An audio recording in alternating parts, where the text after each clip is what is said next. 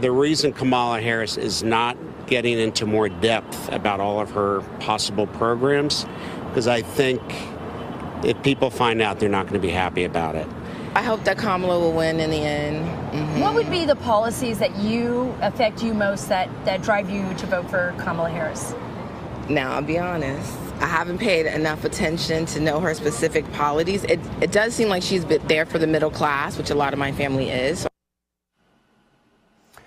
All right, joining us now with reaction is ESPN host, the one and only Stephen A. Smith. Do you want to get it out of the way now, how hard your life is, that you have to defend the fact that you admit that you're friends with me? You want to get that out of the way at the beginning or at the end? No, Just I don't need to get that out of the way. The public knows that already. You get on my nerves. I don't agree with you 75% of the time, but you're still my I didn't know that. I had no idea, and I'm not quite sure how I feel about it. But buddy, you know, I feel bad for you half the time with some of the takes you give, but I'm here to help you out anyway. What's going on, Sean? Okay. All right. I always say, you say to me, stay in my lane when I talk sports, stay in your lane on politics. However, there's something amazing. Putting aside any demographic group, if you are going to attack them, you want them to vote a certain way, and you're going to suggest that they are sexist or misogynistic, if you're going to suggest, like Stacey Abrams did, that African-American men are racist and sexist, is that a good way to encourage people to vote the way you'd like them to vote? No, but I didn't hear Stacey. I didn't hear Stacey Abrams speak in that way. As a matter of fact, she talked about how black men do vote. Black men do support Kamala Harris. Black men do support a lot of the Democrats and what have you. And she's absolutely right about that. You know, I spoke against President Barack Obama, who I know you don't like that, but I admire and respect this man. I did not like what he had to say at that particular clip that you showed, and I spoke out about it on my show, the Stephen A. Smith Show, and I'm unapologetic about that because I know, by and large, black men have always supported black women. That's a fact. That's a point of fact. Now, that doesn't mean that there isn't some misogyny that does exist amongst a few in our community. But I think that when we looked at this election that's forthcoming, and we see Kamala Harris going up against Donald Trump, I don't think it's right to point to that as a reason why it's a nip and tuck race and why she isn't receiving the support that she deserves. And that is why I spoke out against what he had to say on that particular issue, because I was refuting what he was saying. I don't believe that to be the case at all when it comes to her. yeah, there was that clip where Obama was at a campaign stop and he was speaking with several black individuals, and it kind of came off that he was like berating them and like saying like, I don't understand you guys, or you have to do this for whatever reason. And it definitely didn't look good. It was kind of in the midst of this big campaign slide that Kamala Harris has been on in the recent weeks, whether that was the beginning of it or just sort of part of it in the mix. But that was definitely not a good moment.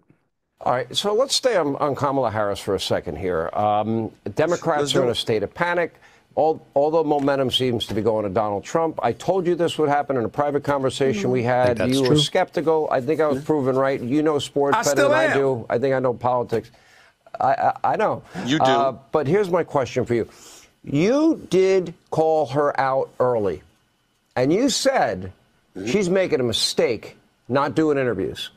Now, she does these interviews, and I argue to you that the reason she's struggling and she's like tied up in a pretzel, because she can't express what she has stated publicly, that she wants the Green New Deal, the elimination of the filibuster. She can't say she wants to eliminate private health insurance, as she has said in the past. She's not going to run on what she has stated in the past to decriminalize illegal immigration, free food, housing, healthcare, education, sex change operations, and okay, so before he gets into his propaganda wing of it, everything he named in terms of like improving the healthcare system or getting rid of private healthcare, there would never be getting rid of private healthcare in this country. There would just be a mixed market between private and more public options for people, I think is probably the better way to go. I'm not exactly. He talked about the Green New Deal for one. We've already sort of moved in that position or in that direction, whether or not Hannity likes it or not. That was part of the Inflation Reduction Act. Sorry, they just took the Green New Deal and basically renamed it to rebrand it in that way. I don't know. I don't like the fact that they did that either, but that's the way it is. And then the other one was, what was the third one? Green New Deal, the elimination of the filibuster. She Oh, can't say she wants to erase. elimination of the filibuster. That's something that would be extremely popular because that just serves to stop progress and basically stop any singular bill that could potentially make people's lives better from getting through. It's how they've stopped gun legislation. It's how they've stopped voting rights legislation. It's how they've stopped minimum wage increases. It's how they've stopped healthcare reform. It's how they've stopped so many of the things that would cause progress in this country. And it's part of the reason why Donald Trump is in the popular position that he's in because nothing gets done in Congress and the president never takes a stand to get those things done. So those alone are actually would be popular things to do, just not in the framing that Hannity presents. And a path to citizenship or banning fracking, banning offshore drilling. So she has to, give us word salads because she won't tell us how she really feels. She's hiding her true beliefs. Well, Donald Trump doesn't do that. Well, first of all, that's a very long question. Let's get to it. Number one, you talk about what she's doing. Bottom line is this: as Vice President of the United States, it wasn't her job to lead. She has to go along with the program. You are a support base. You support the person that is in charge, who happened to be Joe Biden. That's number one. Number two, I know you're not talking about somebody being lucid and cogent and enunciating their thoughts with clarity, and you're bragging about Donald Trump. We can't be watching the same stuff if that's what you're doing. You ain't going to do that today. You know now, what? Lindsey Graham, hold it. Now, Senator Lindsey Graham is about to come on this show. Let me tell you now, something. that man can articulate himself very well. Not Donald Trump now. Okay. I don't know about that either. Lindsey Graham is one of the weaseliest politicians that we have out there. I don't know if we want to talk about him in terms of articulation. I have sat with him for hour after hour after hour, topic after topic after topic, and he is so dialed in. Really? Look, total and complete propaganda. Go watch the Joe Rogan Experience podcast where it's 3 hours, and after an hour, and it devolves into conspiracy theory nonsense and the weave and all this crazy stuff. Total propaganda. It's funny. People try. This is like the latest press argument. Meanwhile, your friends in the Democratic Party, they ignored the obvious, significant, deep cognitive decline of the president for over 4 years. I said it before the Changing the subject, deflecting to Joe Biden. That was never part of this discussion. 2020 election. Kamala to this day say, oh, Joe was really cognitively alert. You know that's a crock. I know that's a crock. What is she supposed to say, Sean? Knows it's a crock. Not Donald Trump. Sean, what is it? Hold on. What is she supposed to say? She's supposed to sit up there and say, you know what, my president, my boss. Truth. I mean, there was cognitive decline there. No, you're not. No, you don't do that. You don't dime out your boss. You don't. I do tell the truth on my show, but guess what? So I said I do. What I said, however, is that I'm not going to dime out my boss if that's my boss. Go ahead. Whoa, hang on a second. You know what? I have never watched you hold back. You say what you mean. You mean what you say. That's my point. She is. But she knew he was a cognitive mess, and now she's lying. Oh no, I never noticed it. It's a crock. It's a lie. Because Sean, what you're trying to it's a lie. Because what people. But because listen, I personally, a year earlier, I was saying there's slippage, there's something that ain't there. He ain't going to make it to the election. Y'all better get with the program, do something about it. I was on the record about Joe Biden, but I'm not a part of the Biden administration. And if I was a part of the Biden administration, I wouldn't have told you that. That's number one. Number two, she's the candidate now. You got to run against her. Are you going to beat her? And Hannity acting like he would have done anything different or any Republican would have done anything different. It was their candidate. I mean, like he's acting like the same thing with Donald Trump. We know that there's mental decline with Donald Trump. We know he's a maniac and he's like totally unhinged. And they sit up and pretend like he's this great genius, like this great policy genius, and he's in control of everything. And all the world leaders respect him and all this. Give me a break. Sean, are you going to beat her? Are you going to beat her? It's straight up. The American people. Are you as confident as you were months ago? The biggest choice election in a lifetime. I see some slippage on his part. Stephen A., let me tell you something. Yes. She lied when she said the inflation's transitory. They lied repeatedly.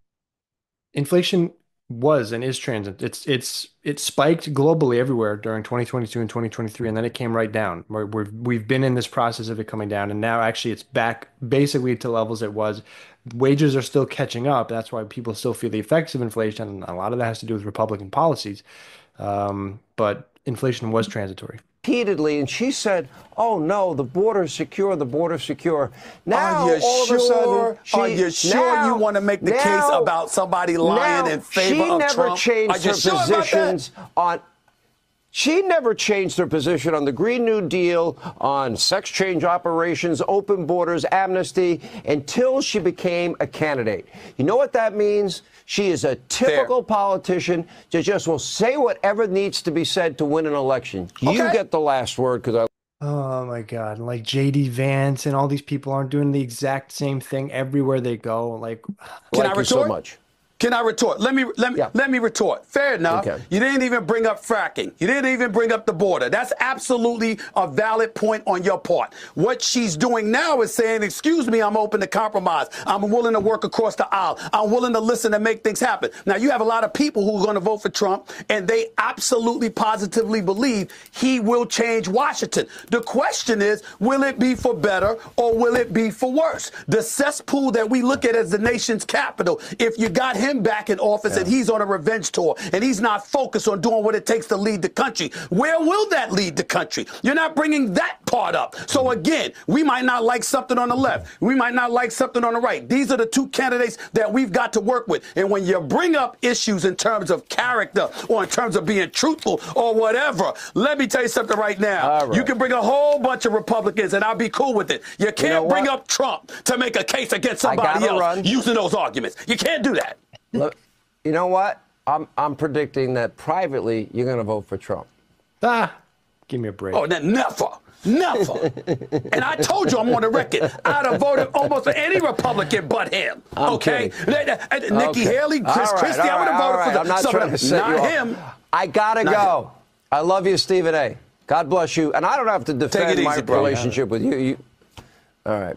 We'll see you later. You don't. All right, with early voting under. Hey, Sean Hannity here. Hey. Okay. Oh, Lordy. Whoa. So there you have it, Stephen A. Smith. Kind of nice to hear a voice outside of politics bringing the heat to Sean Hannity. Kind of surprised that they're friends, but I guess Stephen A. Smith is a fiscal conservative, it seems. He would have put his support behind Nikki Haley, even though he probably does not understand the implications of the rest of that agenda being very much similar to that of Donald Trump's, just without the noise and the unpredictability, let's say. So, fairly decent job by Stephen A. Smith going in there and handling Sean Hannity. Let me know what you guys think, and I'll see you guys in the next one.